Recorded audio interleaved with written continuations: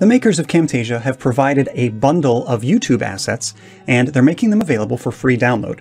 So I wanted to show you where you can go to get those and how you can customize them so that they match your branding. In the description, click the link to go to the download site. There, click the free download button. It opens another tab, and it shows you the 5 assets that you can download. Notice that you'll need to sign in before you can download those assets. So go ahead and sign in, and then you'll see 2 buttons whenever you hover over the image. You'll see a button to download directly to Camtasia or to download to your computer. I prefer just downloading the files directly to my computer. So hover your mouse over each one, click the download button, and save it in a folder. Then, when all your files are downloaded, select those files and drag them into Camtasia. When you do, Camtasia will ask you if you want to add them to a new library or an existing library. I already have a YouTube library, so I decided to save in there. Since these are Nick Nimmin's assets, I'm going to create a Nick Nimmin folder. Then I'll select each of these items and drag them into that Nick Nimmin folder.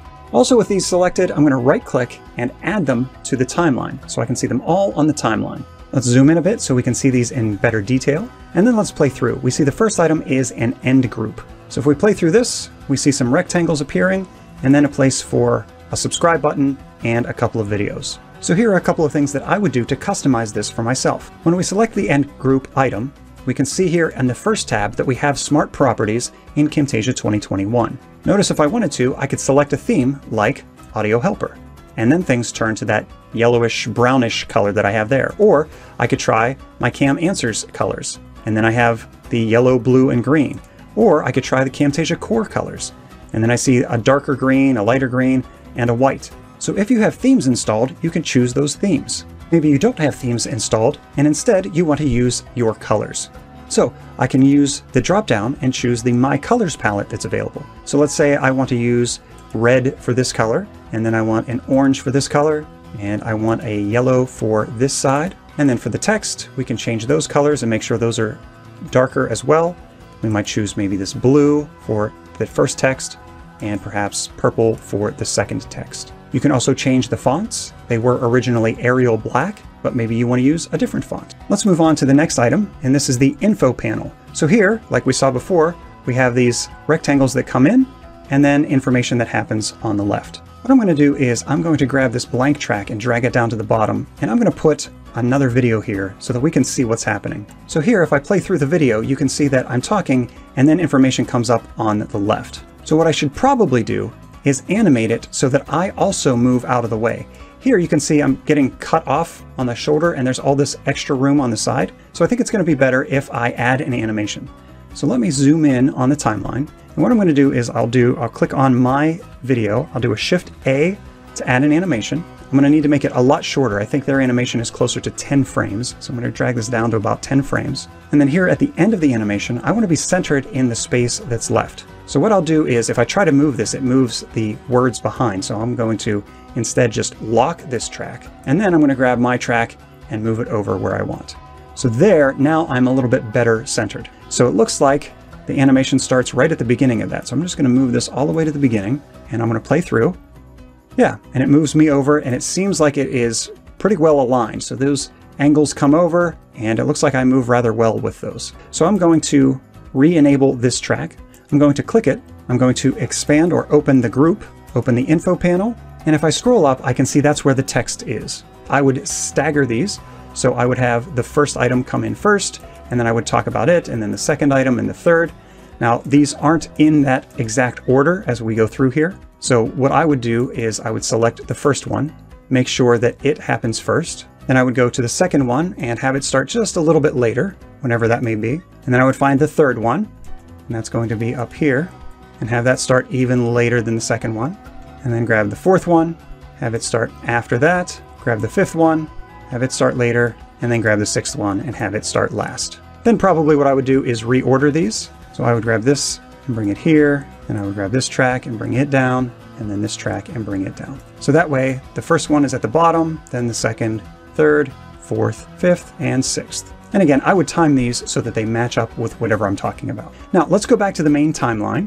One way to do that is just to click the main timeline tab here on the left. Another way that I might do this is you can see that we're in these different groups. And if I wanted to close a group, I can use Control-Shift-U to close the group.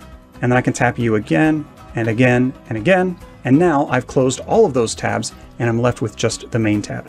So if you hold down Control and Shift, and then tap U until all those tabs are gone, then you're back to the main timeline. All right, I'm going to zoom back out so I can see the next element that's here. And I'll trim this way down so I can see everything in the project on one screen. The next thing we have is a lower third.